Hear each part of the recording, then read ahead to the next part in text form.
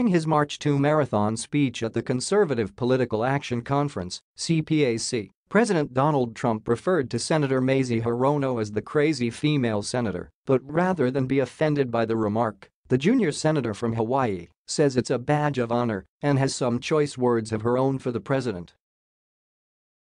"This is the second time that he's referred to me as the crazy female senator from Hawaii," said Hirono when asked during a Politico Playbook event about the president's apparent nickname for her.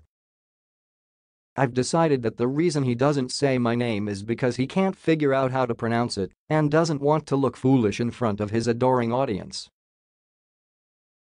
To be precise, during the CPAC speech, Trump initially referred to Hirono as the crazy female senator from the state of Ohio before quickly correcting that to state of Hawaii.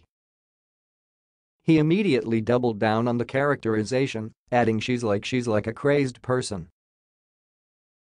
Hirono's response to the name-calling, "I think it's pretty funny," said Hirono. "If the president wants to call me names, that's a badge of honor. He calls everyone who doesn't agree with him names."